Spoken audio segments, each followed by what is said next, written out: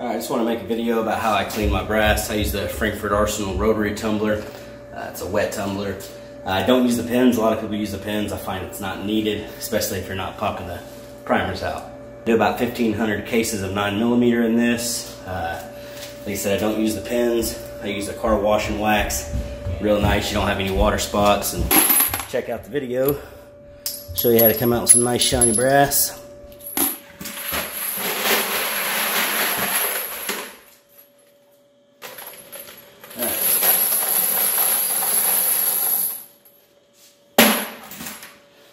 So I do 9mm. I like to do about 1,500 in the Frankfurt Arsenal wet tumbler. You can see I filled up about right here.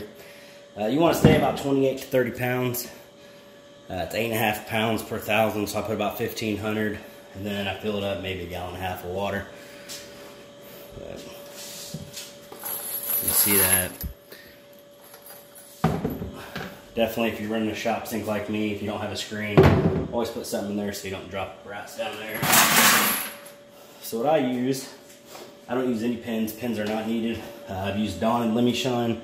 What I like to use is the turtle wax, the zip wax, any type of car wash and wax. Here's another turtle brand, High Shine. That's just a car wash. I don't think that has wax in it, but I run about a 9mm case of Lemmy Shine. So I don't even just eyeball it now. This is not Dawn, this is that wash and wax. A couple tablespoons of that in there. You just fill it up with water. The cool thing about the Frankfurt Arsenal, I think I got this for like 103 bucks on jet.com. You have your strainers, and you have the clear plastic whenever you're running it.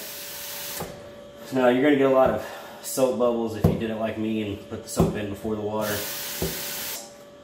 About 1 inch or 2 above the brass. So rinse off the side, get a good seal.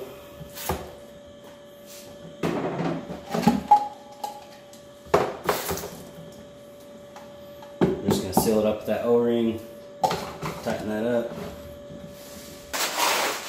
Give it a little shake. So here we go. We're going to put it on a 3 hour. 3 hours.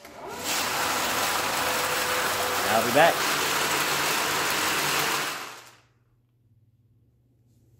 Alright, so now we got our 3 hour tumble done. Just going to take this off, clean it up. I got one side for straining. Slap that on there, put your lid back on. It comes with 2 of these. I only use one of them. Just flip that over. You can see that water is nasty.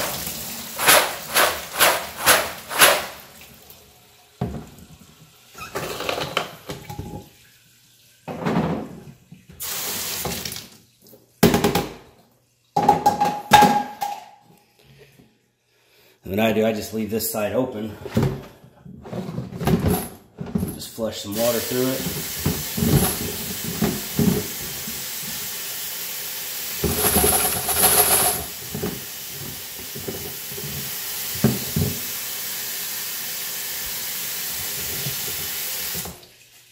I just do a little bit like that, just to get the nasty stuff out, but to save water, I don't want to just continuously flush it.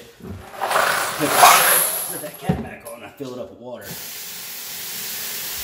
Just above the brass, and then I shake it around. I'll do this twice.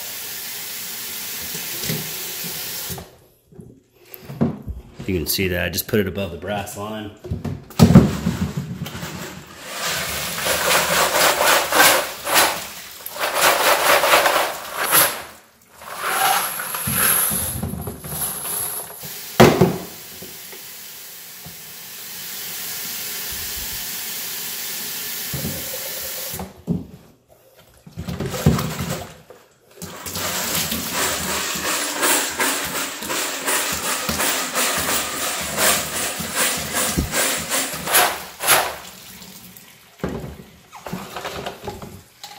So do that twice.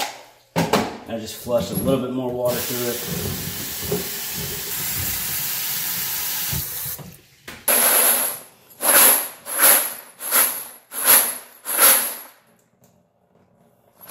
Just let that drip out for a minute, then I pour it in this pan.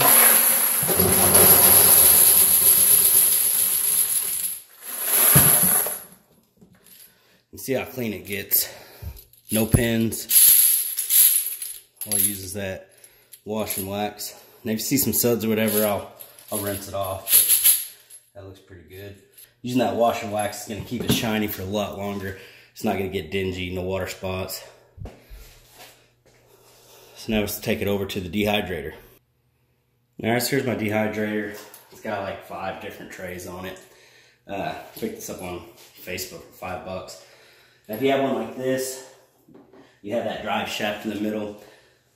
You got that drive shaft, and that'll actually spin all your plates, but the brass is a little too heavy, so I don't put that one on the bottom. I have to put that one on 3 or higher, so that way it don't spin.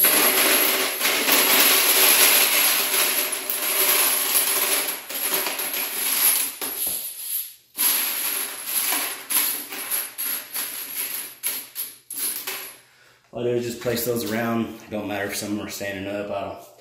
It's got air that blows through it, so I'll just place this next one on it. Slap it in the grooves and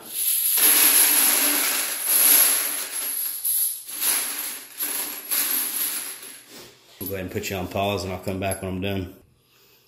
Alright, we got all 5 trays. Just gonna plug this in. Hear it running. The only problem with not using that one with the hex key in it for the drive is your brass can fall in there. So if you hear it binding up, you're gonna have to clear that out. Set that lid on there. And I'm gonna let that dry for 3 or 4 hours.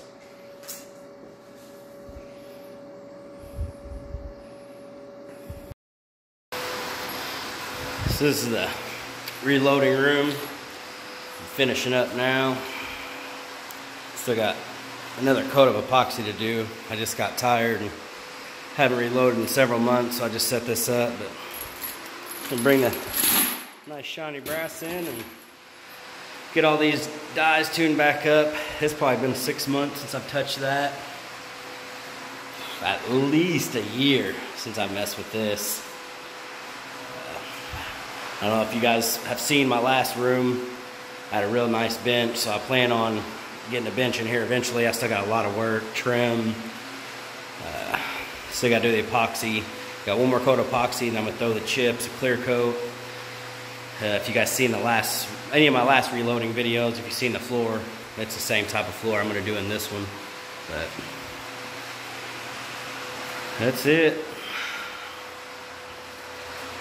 Got the ammo mics. There's a video on that. I know nobody can find the plans for that. Just shoot me a message and I'll send them to you. Got DAA.